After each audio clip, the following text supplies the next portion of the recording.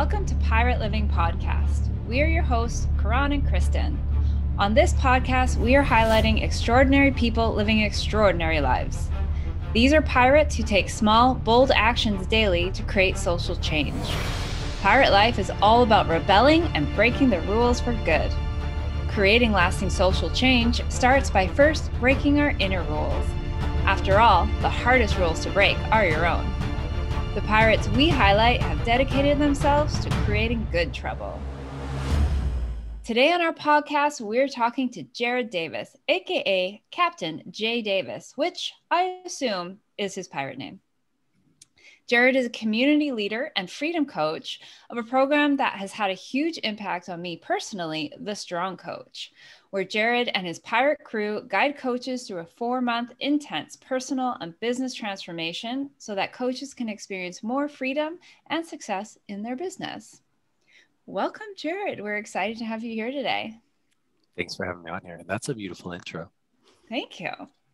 You know, I always get nervous when people are like, can you explain the Strong Coach? And it's like, and sometimes I knock it out of the park, and other times it just gets long-winded because like, well, then we do this and then we do that. So I appreciate that simplicity.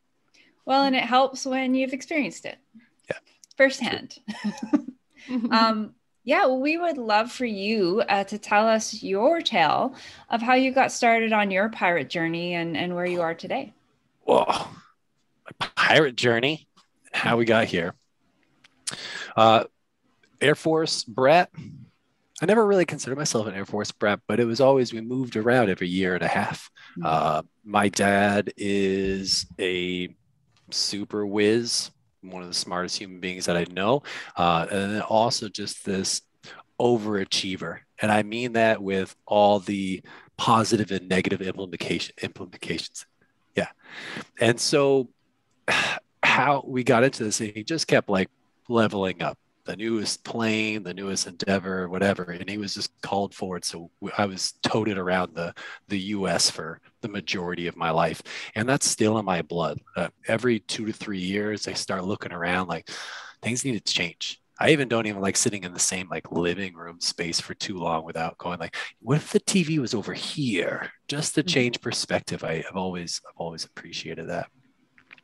And so for many years, I just kept moving along. And that became my superpower, to be able to fit into new places relatively quickly, make friends, and then also become the captain of really whatever it was that I joined. And so even in sports like track and field, I was named like team captain. And it's like I threw shot put, discus, and did high jump. Like it's the first 3 events of a track meet. If you've ever been, they take like 2.5, 3 hours. And so I was done in roughly 20 minutes. And so I just had free reign of, the athletes.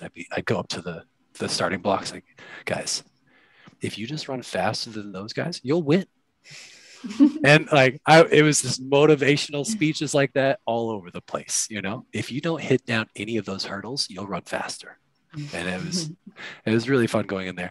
But I even did things that were awkward because I just felt comfortable talking to adults. Again, I was just surrounded by a lot of moms, a lot of dads, a lot of high achieving people. And so I got really comfortable around authority. And so even in high school, I got a job at the office, like talking over the intercom and talking to the principals, talking to the teachers. But I was on the student council, but not really. I just showed up to all the meetings and just told them what my opinions were. But I was really comfortable doing that because I thought I had a creative mind, and people liked when others spoke up. And so anytime there was a chance to be a part of a group, share your ideas and be a voice, I love it. I love stepping into those things. And I'm also larger than life. I'm 6'7". I'll talk my big boy stats. I was 6'7", 245 pounds. I was just huge, massive human being. I love it. I'm a little smaller now, not necessarily in height, but in weight. That was back in the heavy weightlifting days. But I also knew that meant that I showed up in the in-person stuff really well. I provide a lot of safety for people. I also provide a lot of protection when shit gets crazy. People come to me because they know I'm not going to move that much, and I can be there for a lot of people. And so one thing came to another. I got into to CrossFit. I love the gamification of things. I loved really the simplicity of getting workouts done in like 7 to 14 minutes. That was like the selling point for me because I'm also really lazy. I like to sit around and do nothing, but having these short, intense workouts, and then all of a sudden I got in better shape than when I played college basketball. It's like, oh, I'm going to do this. And I really noticed that like the precision of things could put someone into like an awesome setting, but then it could also screw someone up in a really bad way if they were off. And so I really leaned on to this captain role, this coaching role, and I always get picked up as a coach in the things that I do. And so naturally, when I came about the strong coach, I got to work with these other coaches in the same thing, like the little shifts in how you show up for things or how you don't show up for things can really make or break your business.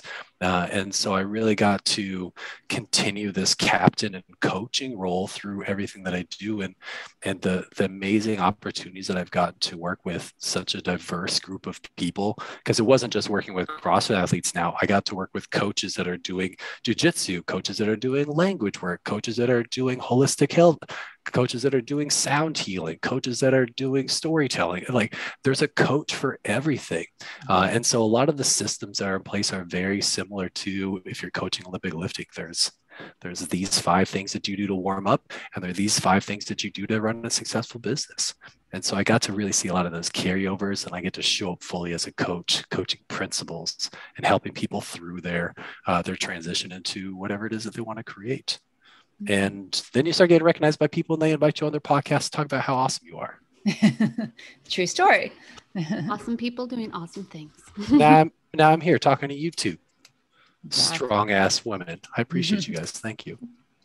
Thank you. So with the work that you're doing and in your role as a leader, what is the social rebellion that you're looking to start, or have you started with the people that you work with? This is the thing that brought me to the strong coach that really like hit it in deep was that we wanted to heal the fitness industry. What you see on magazines, what you see on social media, really what's been pumped out there is so skewed. It's all about reps and sets and how the outside of everything. It's the packaging. Mm-hmm. And it's great for a Band-Aid. It's great for a motivation, but it's not the lasting results that people are looking for, that they truly want. And so working from the inside out, and a lot of people call this like holistic health. But what we're looking for is like that whole system. Like it's focusing on you first and then going outward from there. What do you need for movement? What do you need for nutrition? What do you need for recovery? What do you need for excitement? What do you need for love? Those things are all wrapped up in healing the fitness industry. Mm-hmm.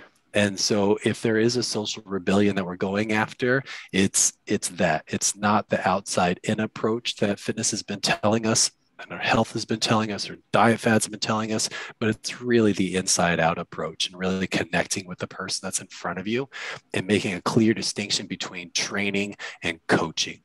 And that training can look however you want, but coaching is something that's personal. Something is that it's a connection to your source, to your soul, and then you build from there. Yeah. So are you looking to make coaching more relational versus transactional? Beautiful. Beautifully said. Absolutely. It is about the relationship. And yeah, I'll go here.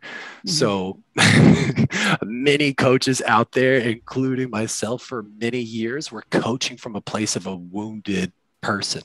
Mm-hmm. They didn't feel good about themselves. They didn't like the way that they fit into this community. There was all these these tragedies and traumas that they were trying to cover up through their own health and fitness. They got good at it. They had a following, and now they coach it. And now when they coach people, they're also coaching from this wounded place. So this like, you got to do this, you got to earn this. This is really driving aspect of it is a wound in a relationship to self.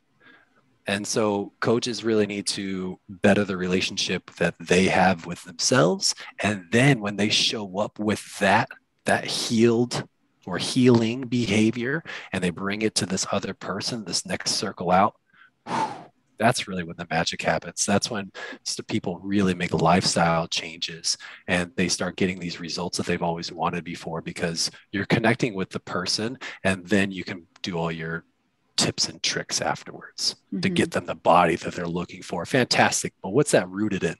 Because if it's shallow roots, it's just not going to last. But if it's attached to what you really want for you, what you really want for your kids, what you really want for your spouse, what you really want for your family, then you'll get those lasting results. Yeah, so much of what the fitness and nutrition industry tell us is that once you get the body, then you'll have all the other good things. You'll feel so much better about yourself when you're a size 2. Well, I mean, I know I've been a size 2 and I felt no better about myself. And so where do you think that comes from with the fitness industry? Why do you think the fitness industry, how did it get broken? Because sex sells. You mean personal transformation on the inside doesn't sell? No. Doing the hard work doesn't sell? When you're halfway in, yeah, that's when it works, right? When you get smacked across the face with something, then it's like, oh yeah, I need to work on the spiritual side or the energetic side, however you see it. But it's tough to get people to start there because that's not what we're conditioned to see. And so, I mean, even the original CrossFit mottos were "Look better naked." I think it was CrossFit Miami's for a very, very long time, and that just continues to perpetuate out and out and out and out. That's what it looks like. It's be skinnier, it's be fitter, it's look at all these action figures. And there's just so much stuff that we see because the spiritual transformation doesn't show up well on Instagram, besides hanging out with some cool ass people and finding a community. And that's really what people want, is connection and friendships. That actually comes on the healing side of things. The trauma bonding, the competitive bonding, it's great for short periods of time. But then if you get hurt, or trends change, all of a sudden now you might not fit in because, well, you can't show up at this time, or you can't lift this heavy weight, or you don't want to do these, I don't know, the shake weight, whatever it is. But on the other side of things, when it is relationship building, when it is planted firmly in this spiritual and energetic work, you guys can hang out with a handful of people. It doesn't matter where you come from. It's good people meeting good people.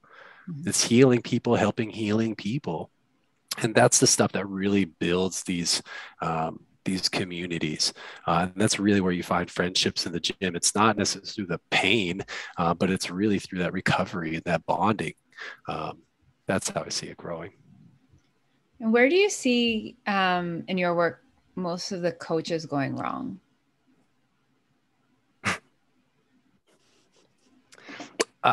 They rely on their tips and tricks, and it's I guess this would be a blanket statement, is that it's the ego getting in the way. But really what we're saying is, if you have a route that you've taken a handful of people, it's A, B, C, and you get D. And they will try to sell, all you need is A, B, C. All you need is A, B, C. All you need is A. No one, and if they're not hearing it, if people aren't looking for A, B, C, it's what's happening before that. Because if you talk to anyone that's joined a gym or joined a program, there's a lot of suffering happening before they even start looking for it. And so how do you connect with that suffering? Or I don't like talking about it like this, but this is the general terminology of like going into their pain or going into their suffering. But you really have to understand what's happening in their life right now. And when you show up for that message, and it's very vulnerable I think people don't want to talk about it because they think it's private information. So many coaches I talk to, they know they're great coaches because clients come and talk to them about everything. And they're like, I'm more of a therapist than a coach. And it's like, well, you're a shit marketer too, because you're not taking what you know and actually putting that out as your front facing message. Because if someone is willing to talk about the scary, the hard stuff, the vulnerable stuff, that's going to be the message. That's going to be the sign to go, oh yeah, I am just constantly scrolling Instagram while I'm at the treadmill at the gym. And I remember that being one of the first posts that someone was like, it was as if you knew that I was scrolling on the treadmill at the gym. And then I came over and I saw that you guys were doing something different. She was a member for 3 years. And so when you really get to understand what people are going through, that's what you're that's what you're selling people on, is like, I can help you get out of that. And on the inside, I have this system for you, right? How it gets done, they really don't care how you do it. They just want to know that you can do it. And so that's where a lot of coaches go wrong, is they tell you this is how you do it, but they don't care about your solution. They want you to recognize where they're at, what are their problems, what are they dealing with, what is it that they actually want, and then serving that. Yeah, I can always tell when like one of my Instagram posts hits home when I get responses from people that are like, you used my exact words, or that's exactly what I was thinking, or this is exactly what's happening to me. It's like you're in my head. And it's very different from, writing a post about the importance of, I don't know, taking your vitamins, whatever it is, right? Putting out that information versus like relating in your social media. And is that something that you guys teach? Absolutely. Knowing dang well the answer. Thank you for these alley-oops. One of the best things here is that we really get people to one of the best practices, and this is for really everyone, every profession. If you're looking to make an advancement and you work with other people, go talk to other people, right? You think that you have all these answers, and the replacement there is you imagine you have all the answers. What we can do is we can go have conversations with people that we're working with or people that we want to work with. This could also be if you're looking for a career advancement, go talk to people that are on the same level as you, or go talk to your bosses, and you ask them questions about what are the things that they're looking for, what are some of the results or performance indicators that they're looking for. And they're telling you everything that you can then post in your marketing. They can tell you everything you can post on your resume that's going to make you stand out, right? And so using the language of your clients and the stories of your clients, it's not a privacy infringement, because you're not saying like, oh, I was working with Karan and then she told me all these personal things. Do you relate to this? That's not what we're doing at all. But we can say something like, do you experiencing Wi-Fi glitches on a regular basis? Only on Wednesdays. Wi-Fi Wednesday. By the way, in case you haven't noticed, Kristen is not talking a lot today because it's Wi-Fi Wednesday. It is. No ants this time, though. That's great. So this is how it's really looking at, like, it's not a personal message that you're sharing, but you're talking about this story, this thing that can be also manipulated into creating some of your own words within it. But it's going to show that you're listening to the people and you understand these types of people, and you're making it less about how cool am I? How interesting can I be? What are the things? This is my bag of tricks. That's not how you're going to win a relationship. It's really the people that are taking the time to listen and then reflect back what they're hearing. And so that's your marketing. That's your offer or what you're selling. And so many people just sit back and they rely on this cool trick that they learned. Oh, I got this certification. And so now I'm a weightlifting coach. So you want to get better at weightlifting? Come to me. And it's like, that's not what they're saying.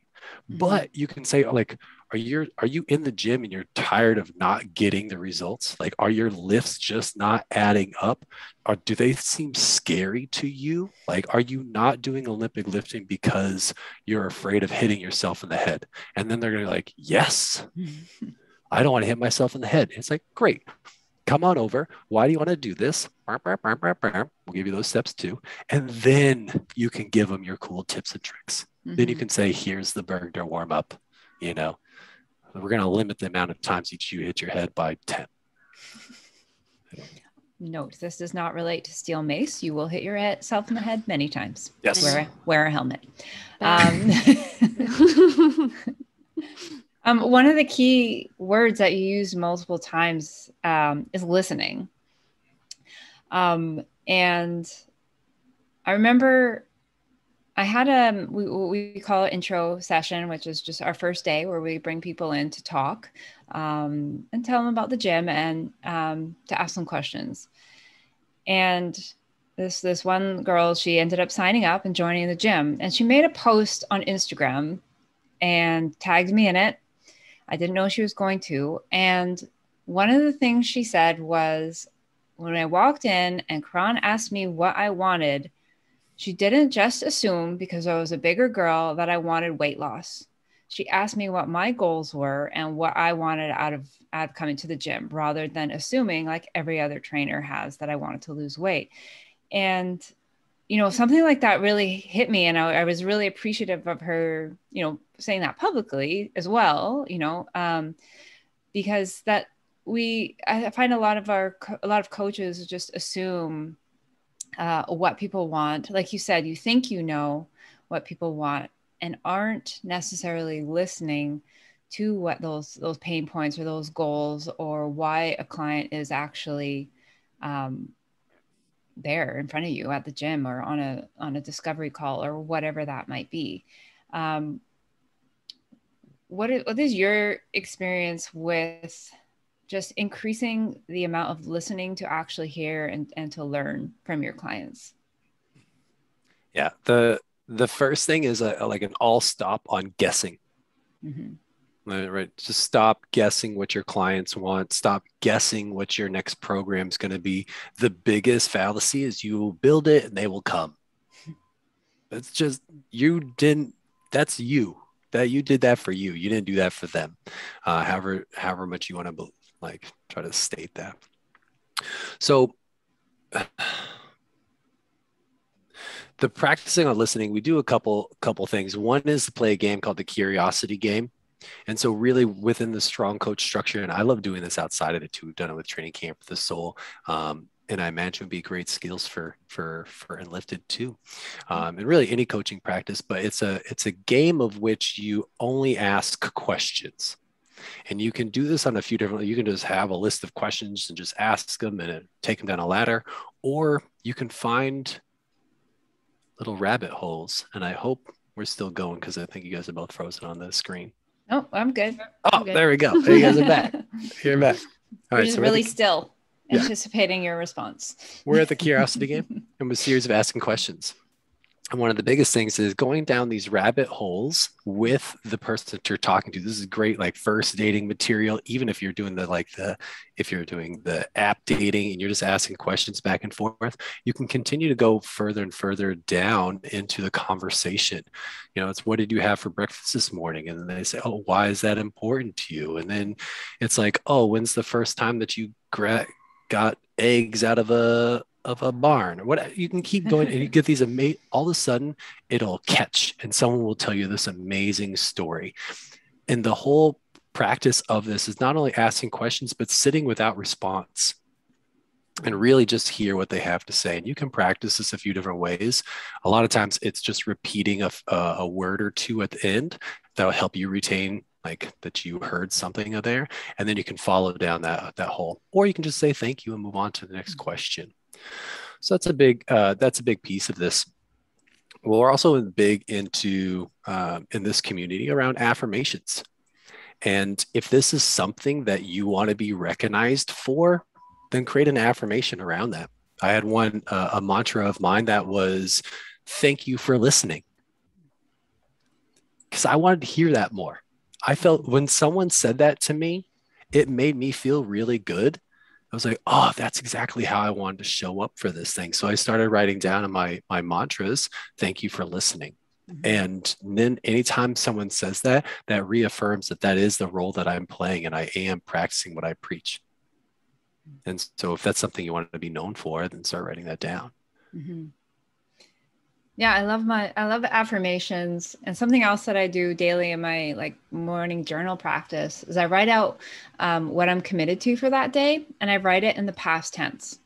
So like usually on, Wi-Fi, aka Podcast Wednesdays, I write what I'm committed to do today is today I asked great questions, right? And it goes along with that. Like I'm curious. We didn't bring Jarrod onto the podcast to listen to me and Kristen talk about, we don't get to hear Kristen. We don't get to hear me anyway. I wanted to hear Kristen. I'm trying. I see you. At least I see you. But I also found that really helpful. Like, even just, today I drank, 2 full water bottles of water, and then I've committed myself to it that day. I'm now the person that is well hydrated and drank 2 full water bottles for that day. And playing with affirmations and writing things down have such a powerful impact. How has your affirmations impacted you? I mean, you mentioned writing down what you want to hear more of, but tell me a little bit more about your affirmation practice. Tell us. Kristen's still. Yeah. I am still here. Yeah. Sorry. Tell you ladies. So I've had a few over the years. Some have been more intense than the other ones. What you had just talked about was a huge practice of mine being a parent, is helping my children create past tense affirmations as well. In a very recent experience, we were hanging out at the skate park, and when someone's just hanging out at the top of the ramp, just psyching themselves out, all you want to do is like, just go. Just go. Okay, 3, 2, go. And then there's this point of parenting where you're like, all right, do I pull them away from this thing? Do I tell them to stop? Like, is this my anxiety? Is it there? Anyways, so I was like, hey, can we take a break for a second? He's like, yeah. You can tell like his breathing is in his neck. His heart is racing. And it's like, do you want to go down the ramp today? And he was like, yeah. And I was like, can you say, I went down the ramp today? And he's like, he just freezes. I was like, so I'm not saying do it right now, because he like stepped forward to his board. And it's just like, no, just say, I went down the ramp today. And then I have him take a breath. Because that's what I do with everyone, right? I went down the ramp today, did a breath. I don't know, probably 30 seconds, 45 seconds later, he steps up there, 3, 2, 1, and drops into this thing. Mm. I've eaten shit every single time that I've tried to do this ramp, and he crushes it first time through. And then it was, I don't know, 15 minutes later, my other youngest, so he was going down this ramp, and he is way more than capable of it, but he's just freaking himself out. And my other kid came over and was like, hey, just say, hey, you went down the ramp today. It'll get you going. And he thought this was like a magic power. And so it is a spell. You can past tense that stuff all the time. It's like, I made this call today. I reached out to these many people today. And so you can play with this on very small scales.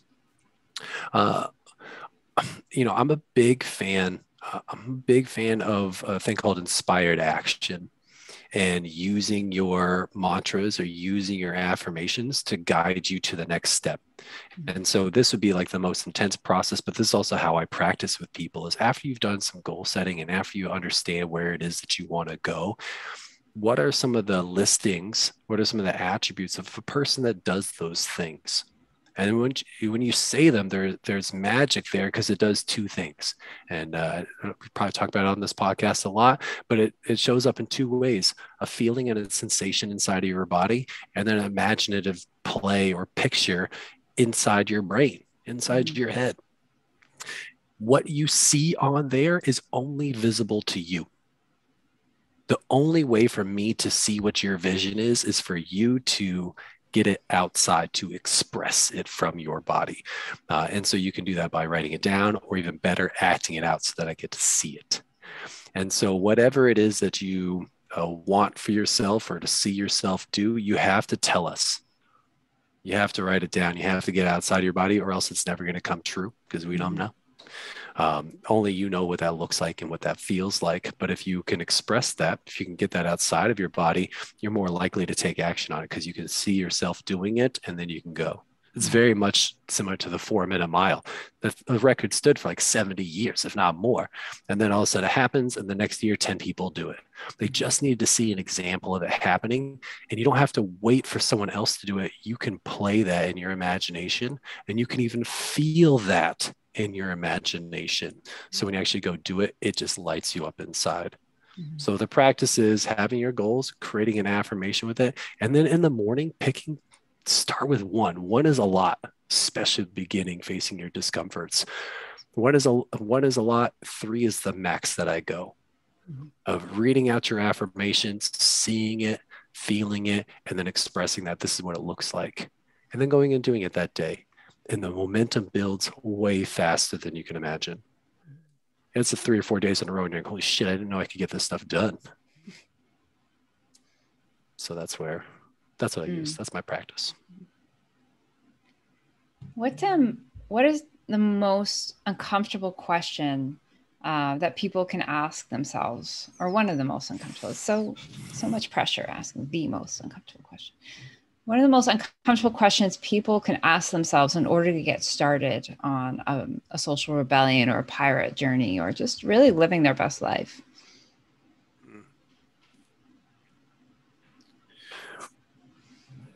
I think the scariest thing is the relationship aspect of it. And so if it's asking yourself, who are you afraid to talk to? Or who are you afraid to be honest with? Those are some of the seeds that you can plant. Because if you're afraid of talking to your spouse, or if you're even afraid to say them out loud because you don't know what you're going to do with that information, is huge. And so even, being comfortable with yourself on that stuff, but then also when you talk about these other people, what are they afraid of? Right. And let's talk about this social rebellion. It can be from a place of passion, but when you start to talk to other people and understanding that this is the fear that they're worried about this and they're worried about that, you'll find a collective voice there, and you can start a rebellion on that. Like, how do you help people face that fear? And I believe that's what I'm one of the best in the world at, which is understanding that it's not you don't just recognize that I'm afraid of talking to my spouse about this thing and then go talk to your spouse about doing that thing. That's not a one-step move. And so most people are afraid of the 4th or 5th step when it comes to facing their fears. Right? Writing it down is a very entry level position there. And even before that, it might just be sit in meditation with it. It might be think about this and then express onto paper what that looks like. And so let's say it is talking to your spouse about something that's uncomfortable. Maybe you want something more in the relationship. Maybe you want to ask for something for yourself. If depending on your level of communication, but if you're afraid to talk to them about this thing, it's probably miles back. But it could be, hey, I want to talk to you about something that really scares me. Do you have a few minutes to talk about it? And they're going to say, yeah. And it's like, well, not right now. I don't want to talk about it right now. Like in a week. Can we do it? Can we do it in a week? And it's like, yeah, I'll do it. But that gives you, that allows you to say, I'm about to say something vulnerable. I'm about to say something scary. And then you can go back and do some of the work, right? You can come back with that. What's the most agreeable step to you? And I think that's really how you face your fears. You can run and jump and cannonball into it. And good luck to you. Because it's a Pandora's box. When you start facing fears, they'll come at you quick. But we can really walk ourselves in. We can dose ourselves into this experience by asking for a place, by showing our vulnerability in the scenario, and then really allowing ourselves to ask questions and be curious without the pressure to respond or have an answer. because maybe you do want to heal a conversation or a relationship, but you don't know what it actually looks like on the other side because you don't know where that other person's at. And so with more information, we're going to have a better understanding of what the next conversation is going to be. So I would say for most people, it's like your fear or facing your fear is 3 or 4 steps away. So if you can leave your fear over here and then talk about what is the first thing that we can do to take steps towards that, that's really what we're looking for. And maybe that's just a coach in me looking for progressions. But I've helped so many people get something out of their marriage or reestablish responsibilities at work or create a new career path for themselves just by taking these incremental steps towards it. And it feels so much better because it's not a coach telling you to double your rates. Well, if you don't see the value in it, then how are you going to believe that you're worth double or your product's double? But when you start talking to people and then you charge a little bit more and a little bit more and a little bit more, all of a sudden it's 3, 5, 10 times more than you were charging and you feel awesome about it. One of the guys, I just want to brag about someone that I worked with they were going around and doing weekend courses for $400 at a time, which sounds great until he goes, I don't want to travel anymore. I would rather do this on a quarterly basis. So how much would I need to get paid in order to do this? And he goes, $4,000. And so the next call that he got, the woman on the other side of the phone was like, great, I had a budget of $5,000 for this event. And so he was able to do this for $4,000, 10 times the rate of what he was doing. And now he only has to travel 3 times a year to do that. You know, and so to me, that's like, you can make crazy jumps and at the same time, you can work on the smaller ones too. You know, it might be doing a free thing, get some reps, and then it's a $20 thing, and it's a $50 thing. And those are all stories. And we know that we can just breathe through those and make those our own journey. So it's a long-winded answer to what's your scariest question? What's your most fearful question? Uncomfortable question. Yeah. It would be the relationship, either relationship to yourself or relationship to others. And what are you afraid of in those relationships? Yeah. And I like what you say about taking the baby steps. And that's where, like, when we talk about goal setting and the work that we do with Unlifted, you know, we talk about chunking it down, right? Because you get paralyzed by this seemingly huge goal ahead of you that you don't know where to start. And so you don't, right? Whereas it could be just doing some research on that thing online first. You know, maybe it's you want to get your master's. Okay, well, let's do some research on that. Or how much is that going to cost? How much do I need to save? What do I need to know? Right. And we're chunking it down and making these small steps so that, first of all, you gather momentum with your progress. And so you feel like because you are getting somewhere closer to that goal rather than just staring at the giant mountain ahead of you, one step at a time. Right. Yeah. Kristen, do you want to try talking? I also just got something in my eye. So today is my day. Yes, I will try. Hopefully I said, and first off, back to what you were saying about it's all in the mindset, something that I really resonated with because I got to, while talking with a coach friend, that the difference between me asking for, like, say 200 a session versus 2,000 a session, it's all right in my head. It's what I'm telling myself I'm worth because I've been going through programs and it's the belief. So that really stuck out and resonated with me when you said that it's what you believe. Taking those small steps to get there is very helpful too. Now, how much of that did you get? I got most. I'm extremely patient. So rather than maybe it's going to catch up. Maybe I'll get the fast forwarded version. Sometimes that happens on Zoom. But you're absolutely right. Even the amount of words used in order to say I charge $200 versus I charge $2,000 is the exact same, right? So the effort there is, but what's going on, our imagination starts to look completely different. But when we also look at like, what if you were charging $2,000, how many people are you working with? What does life look like now when you have 5 clients versus when you were charging 2? It's like, well, I can't even pay for my car note and gas and groceries with this.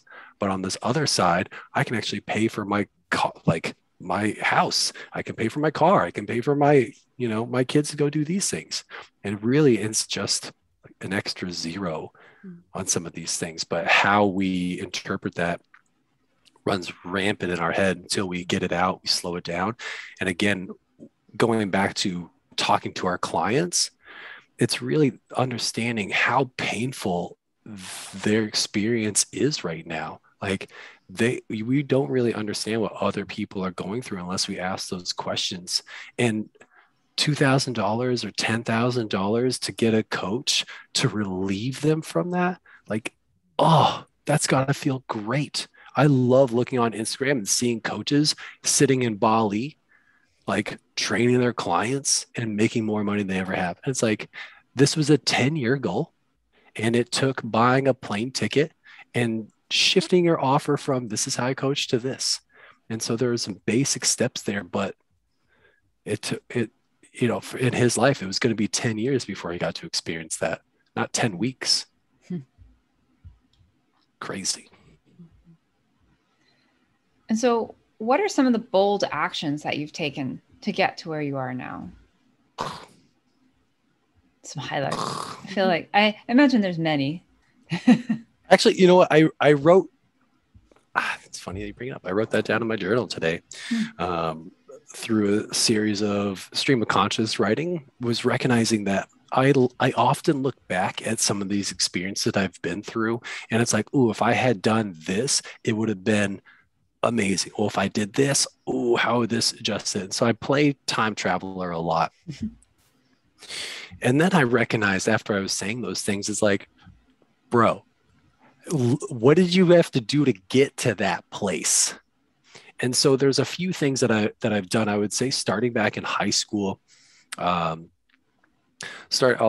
see if I can do some big chunks here, but starting back in high school, we lived in this like podunk town, 420 people total in the town. And I lived just outside of the school zone or whatever it is. So I had to pay tuition to go to this like really dumpy town. And it prevented me from playing in sports because it was rules and regulations. But I went in and I asked the coach, like, hey, are you still willing to open up the gym? I would love to start weight training. I'd never done it before. And so I was like, oh, can you do this as a sophomore in high school? And I was like, I can't play, but I can practice. Like, are you open to me practicing with the team? And he was like, absolutely. And so what I was able to do then was I got in the best shape of my life at that point in time. Was my first like real transformation by just asking for support, asking for help from this stranger that I met walking around the school. And that essentially started this entire, like, we had by my senior year, weightlifting was a class that you could take at the school because we made it such a popular thing with the athletes. And then moving further towards that, in college, I was looking at what school that I wanted to move on to for my junior and senior year, and the same kind of thing came up. I was offered a full ride scholarship at this one school in the middle of Indiana, and I was set on going. And then Hawaii was like, hey, if you want to come to Hawaii, we don't have a spot for you now, but we can put you on a red shirt, and then we can put you on a scholarship the next year. And it was like, oh, I'm going to take a bet on myself and say, with another year of practice, look what it did for me in football. What do I think is going to do for me in college basketball? And so I was able to go out there, and Hawaii is kind of a difficult place to live. I know it might not sound that way, but it is. You're very far away from home, and especially with a bunch of kids, people don't like that. And so several kids quit the team before the school even started, and I was able to get a scholarship from day one. And so I thought that was dope in order to get me to these next levels. I follow my intuition on a lot of those things when I know that I'm investing in myself. Same thing happened with my first job out of college. I saw some cool shit from Lululemon before Lululemon was a thing. And I was like, I want to do that. They did like this like yoga pose where the two guys were like bouncing on top of each other. And I was like, I want to do that. But I didn't really know what I was getting into. Women's retail, women's apparel. And I crushed it. I loved the community aspects of it. And really I just like to lean into things like that. I would say the biggest bold action that took me from this place of survival, working 3 jobs, had a 1-year-old kid, going through a lot of depression issues, is that the first time that the gym owner gave me a key to open up the gym, I was like, thank you for this. I can't wait to own this place one day. And he goes, just make sure that you open it and you don't lose the key. Like my entire life's in this thing. Like the gym's been open for a year maybe, and I told him I was going to own it. But it was 2 years later, he took up a new hobby and it was outside of the gym for a long time. It's like, just tell people that I'm part owner, that you're training me on this. And then, so that's what people believed. And then a year later, he was on his way out. And so it was an easy transition. And I became one of the head people at the gym, making more money than I ever had before, setting my own hours, being able to hire other people to make a more joyful life for me and a joyful life for these other people. And so even just saying that this is what my vision is, to me, that's how I create bold action, is that I dream big and I share that. I can keep telling stories all day. We don't even have cannabis in the mix. If you guys, well, next time. But this is probably my biggest one, and it's a deep one for me. But I first wrote my 10-year vision when I was 24 years old. I'm 36 now, and in my 10-year vision, I said that I lived in 2 places, somewhere in the Northeast and someplace tropical. And 2 years ago, so it's been 10 years on that vision, my ex partner, she was like, hey, I'm really interested in moving back to Hawaii. We are living in Boston. I currently live in Boston. She goes, I'm interested in moving back to Hawaii, but I'm not going to do it unless that's something that you're interested in as well. And I said, I'm not interested in moving back, but I am interested in living in both places as often as I can be. And at the time I was working at the gym and I was starting with a strong coach. So I'm like, dual income, let's go, baby. But I had this 10-year vision before we even really met, before we even knew each other. And so when this opportunity came up, it was like, well, I've thought about this for 10 years. What do you think my answer is going to be? And it was very scary and very difficult, but it was saying yes to that, because I knew that this is part of my journey.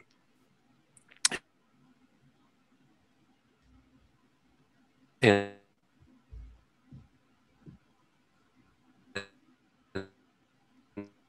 we're losing Jarrod now. Okay, I'm like, is it me? Is it you? I didn't know. Oh no. Oh, that's a good one, actually. Wow. Hopefully we'll get him back soon. In the meantime, oh, there you are. See you this time. Hi, it was me. We lost you for a little while. That happens. You had a cool like techno stuttery thing going on. It was wicked. Well, what was the last thing you heard? I can catch back up. That's a good question. What was it? Well, you were. It was your 10-year vision with the moving to Hawaii thing. So you're like, obviously my answer is going to be yes. And oh yeah. Then you kind of. Yeah. So how did that work? Well, it was going back into some of the things we had talked about. Like, these are going to be some scary things. So let's upgrade our communication. And so me and my ex started to communicate more about what this looked like and what roles we were going to play for them. And so I created a schedule where I was going to go out there every 100 days or so. And then there was this thing called a pandemic that happened the next year.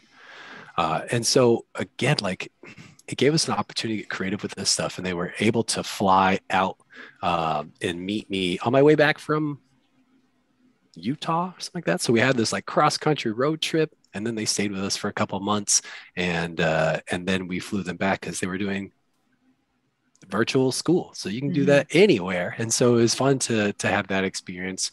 They came out and they just stayed with us for the summertime. So we're creating this cool world where they get to experience a whole gamut of things and really live this untraditional lifestyle, but they're so much more accustomed to talking to adults, navigating the unknown, adapting to new situations. And to me, that's really how you become a better human, is really understanding how to navigate that stuff. So, you know, I think the original question was, what bold actions have you taken and what do you do? And it's really living into those visions and not being afraid of saying what they are and acting on them when the opportunity is presented to you.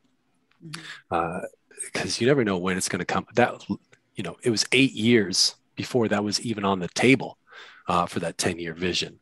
And so it's cool that that just came up that way. Who knows what's going to be the next thing, but we'll be writing that. And where can our listeners go to find out more about you or what you do? Yeah, right now my Instagram handle is Captain J Davis. And so you can find me there. Also, if you're a coach, a trainer, a gym owner, an instructor, a teacher, if you go over to the Strong Coach, we just have a gang of resources there for people to get clarity on what it is they want, and then help them create an action step towards that life. And so those are the two best places to reach me at. Very cool. I have a question, as long as it lets me say it.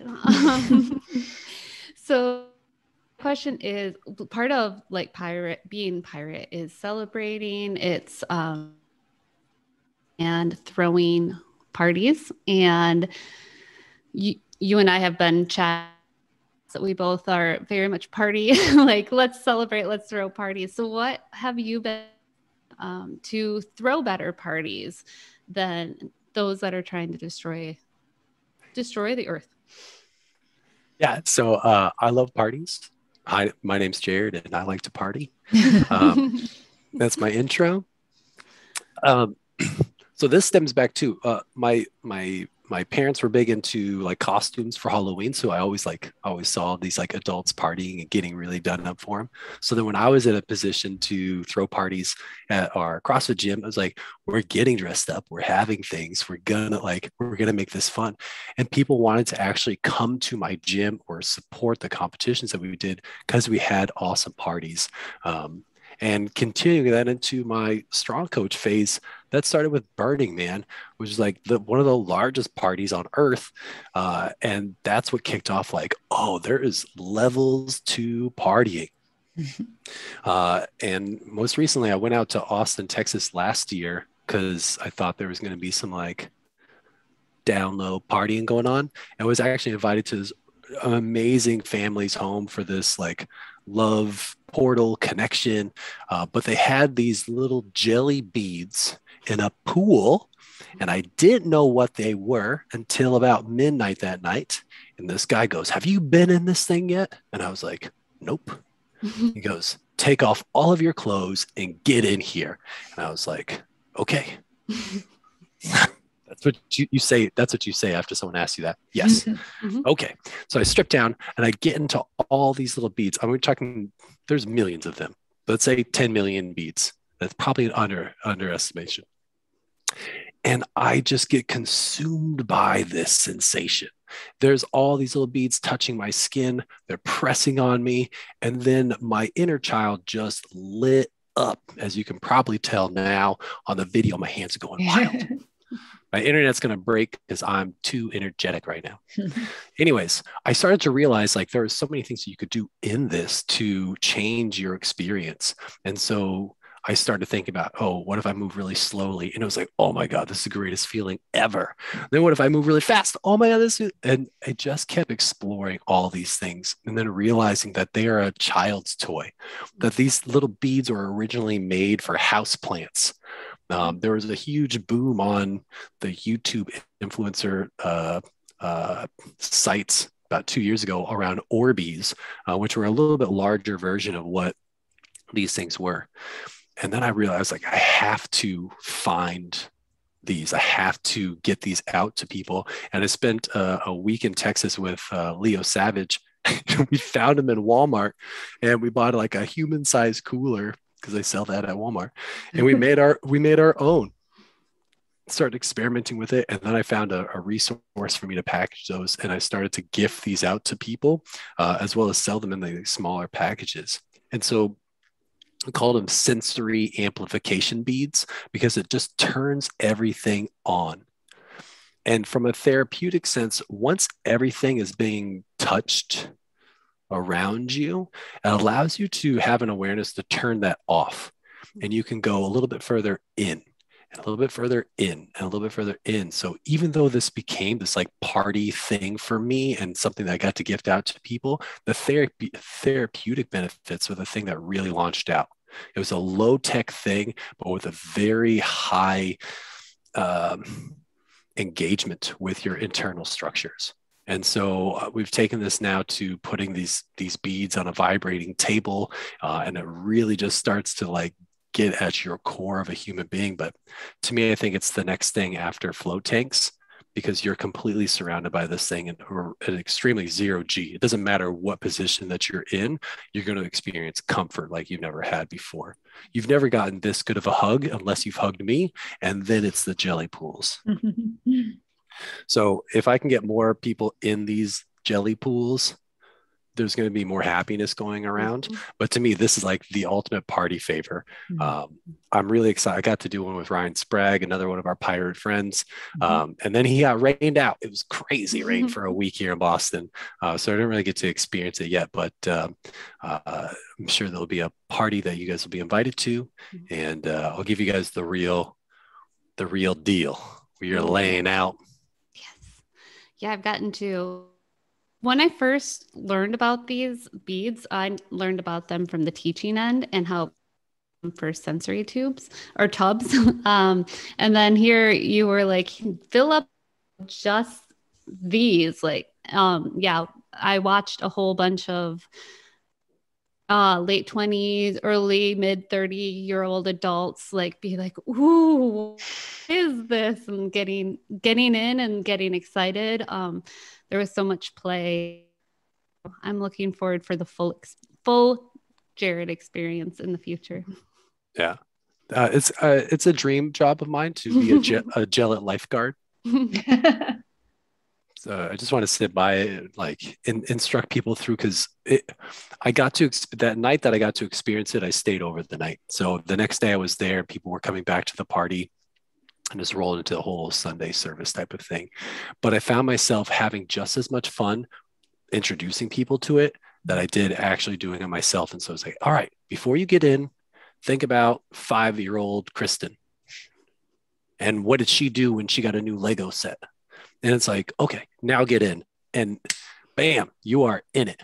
And your face lights up, and really like putting your hands in it and your feet in it feels really awesome. And it is not even close to what it feels like to lay out flat. Being in the stall, the tank that you guys ran, cool. I bet you it felt awesome, but it's not even close. Not even close to being the full thing. It was one of those, like, you had to be there, but you will be there. Well, Kristen and I are planning, breaking news here. Kristen and I are planning with some other folks to hold some pirate festivals. So that would be awesome for the pirate festival. We'll have to bring you and your beads. We'll make some people walk the plank. Oh, yeah. That's great. They just belly flop and they're like, no. Oh, this is the best thing ever. That's a great idea. And they'll just shimmy in till they can't see each other, just their face showing. And they're like, what is this? You're like, it's the greatest thing you ever experienced. I know. They're like, what about this? Everyone's imagination just sparks. What if we put lights in here? What if it vibrates? What if it was heated? What if there was jets to it? It's like, keep going. Keep telling me. Yeah. I'm here for it all. 150 ideas instantly. My thing was, you can't have an argument in here. Like, this is going to solve a lot of conflict in the world. You just put two people that are, in conflict with each other in here and say, try to argue. And they're going to be like, why though? I think we can work this out. It's like you can't skip and frown. It's like, yeah, exactly. Exactly. Take off all your clothes, get in here. And they're going to be like, yep, that's the step one. We'll put all our politicians in there, the world leaders. Exactly. Exactly. Yeah. Teach them about consent. Teach them about the power of their words. They already know, guys. Linguistic programming. They already know what they're doing. Mm-hmm. So how would you recommend our listeners go about starting their own pirate life?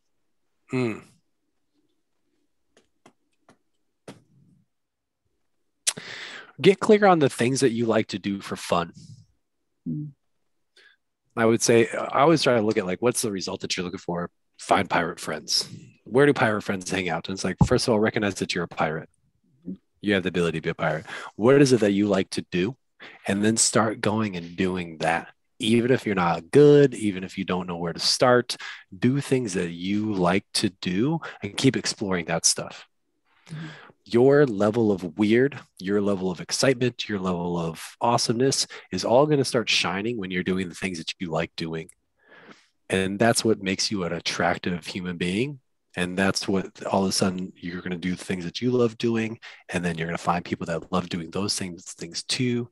You two might have experienced this as well, right? And so that's the secret sauce, is finding out what it is that you love to do and then going and doing that stuff. And when you continue to do that stuff, you'll find the people that are in the same wavelength in there. And then you'll start to find what are those similarities. What do they find? Like, what are the bumps in the road? What are the potholes of this game or this thing that we're playing? And let's try to do something about it.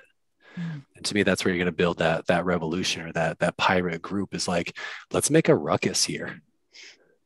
Either let's throw a party, let's get loud, let's bring some people in, and really start inviting people. That's the next thing. Do what you love to do and then get good at inviting people. That's something I say every day, which is, you should come. It's really hard to turn that down. Hey, I'm going to go do this thing over here. There's going to be some cool people. There's going to be some food, and we're probably going to drink afterwards. You should come. And then they go, oh, all right, I'll go. People love to be invited. Even if they turn you down, they love to be invited. So first, get that confidence that you know that you like it, and then start inviting people.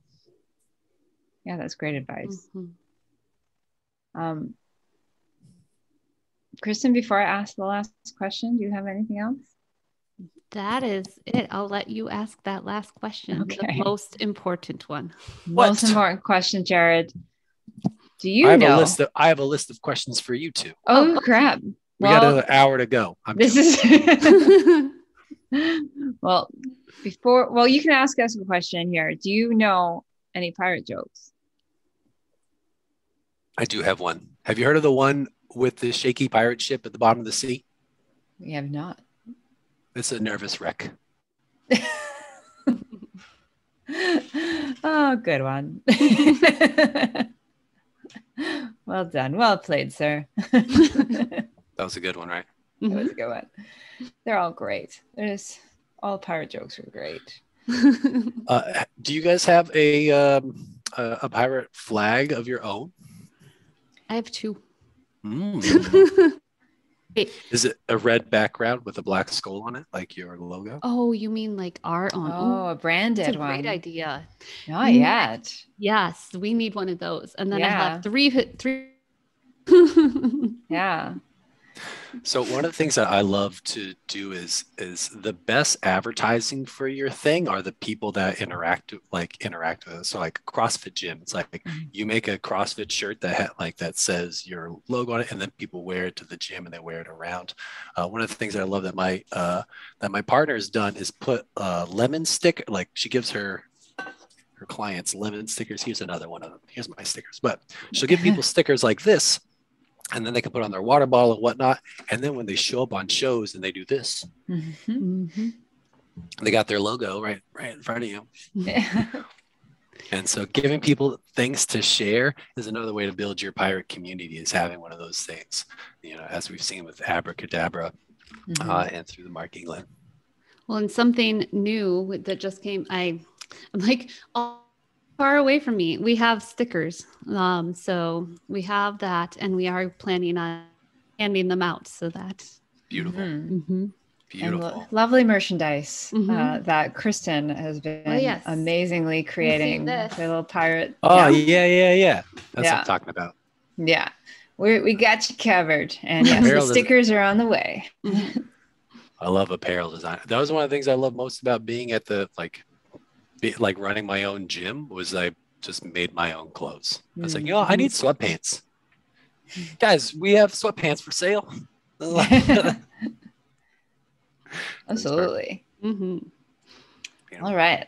Well, it's been really great talking to you, Jarrod, and catching up with you, because I haven't talked to you in a little while. Thank you so much for joining us today, and can't wait to talk to you again soon and have you join us at our Pirate Festival. Date to be determined.